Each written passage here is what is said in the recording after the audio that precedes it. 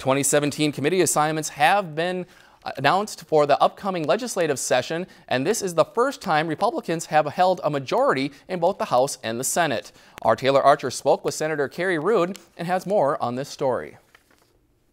With the approach of the new year comes along a new legislative session for political officials across Minnesota.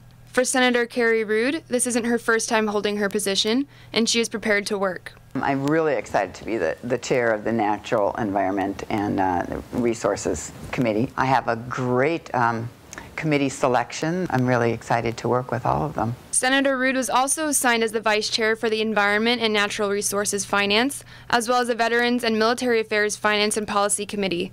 But she is especially eager to work with the Aging and Long-Term Care Policy Committee. The Long-Term and Aging Committee. We have not had this in the Senate before. We are really looking forward to doing a good job in that committee. And since this is the first time Republicans have occupied both the House and the Senate, Senator Ruud finds it important to maintain an agenda that works for everyone. We've been really focused on making that we're family friendly. We're not starting the session until 11 o'clock on Monday, so they have travel time to be with their family. And then we're done early on Thursdays so that people can go home in their districts and get their constituent services done.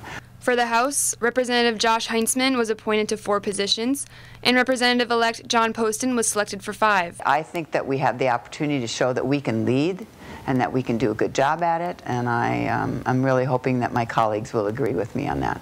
Senator Ruud also hopes that the leadership for this upcoming session will get the job done. In Brainerd, Taylor Archer, Lakeland News. This past week, area Republican lawmakers were given their committee assignments. The 2017 legislative session is set to begin January 3rd. If you've enjoyed this segment of Lakeland News, please consider making a tax-deductible contribution to Lakeland Public Television.